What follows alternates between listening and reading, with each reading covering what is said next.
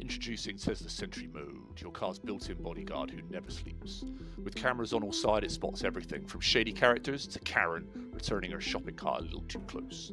If you get too close, the Eye of Sauron appears on the screen, surrounded by a pulsating red ambient light bar. Well done, Crim. You're off to jail. We all know there are cameras watching our every move. In the UK, there's roughly 7 million CCTV cameras, equating to 1 camera per 11 people. However, in the US, there's roughly 50 million CCTV cameras. That's roughly 7 people per camera.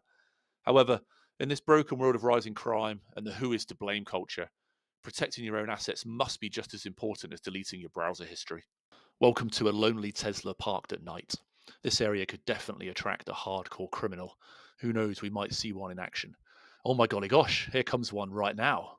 Let's see what the car is going to make of this.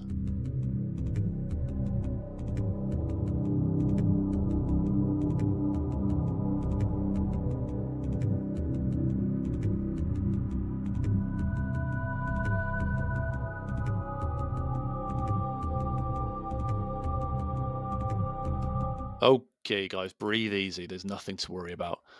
Everything is saved to the in-car USB, which is then easily transferable onto any kind of PC or anything like that. Live footage via the app is also available at all times while the car is parked. Upon returning to the car, the owner would immediately get an in-car notification asking if they want to view any Sentry Mode activations. So we can see the system's brilliant, but what about its battery usage? Of course, this will depend on which Tesla you own and the size of its battery. So for the next test, we're using my UK 2024 Tesla Model 3 Performance. This is the one with the LG battery pack and a usable size of 74 kilowatt hours. For this test, the car was parked at home and Sentry was turned on constantly for 24 hours. The battery was not plugged into charge at any point. There's no interference, no camera activations. It was purely recording, and here are the results. For 1 hour, we started with 163 miles, or 55%, and finished with 162 miles, and still 55%. We're seeing no change in percentage due to 1% in this car equates to fractionally under 3 miles.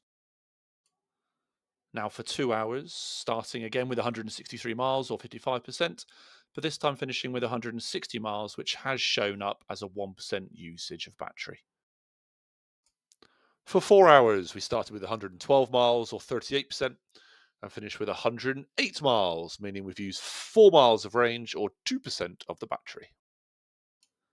8 hours was the same starting as 4 hours, but this time finishing on 105 miles, meaning we've used 7 miles of range, or 3% of the battery. Now on to 12 hours, starting with 123 miles left, or 42%, and finishing with 111 miles, or 38%. Okay, and finally, an entire 24 hours of Sentry just spying on the neighbours, starting with 123 miles, or 42%, and finishing with 101 miles, or 34%. Right, let's stick all that information into a graph so it's easy on the eyes. The results. The percentage of battery used is on the y-axis, and the hours tested on the x-axis. To put this all in perspective, 8% of my battery, which is just under 6 kilowatts. If you've watched the efficiency video, you'll know that that equates to 20 miles covered at 70 miles an hour. So it is quite a lot. Extrapolating this further, we would expect to see after 2 days, 16% of my battery being used, 3 days, 24%, and 4 days, 32%. So this starts to become quite a lot of battery used. So if you do find that your battery is depleting faster than you'd like it or faster than expected, make sure that Sentry Mode is not running all the time. In conclusion, if you ever walk close to a Tesla and find the headlights pulsing at you, the car isn't flirting. It's warning you to be very, very careful. Thanks for watching, folks. Catch you at the next one. Any suggestions of what you want me to do, put them in the comments below. Ciao.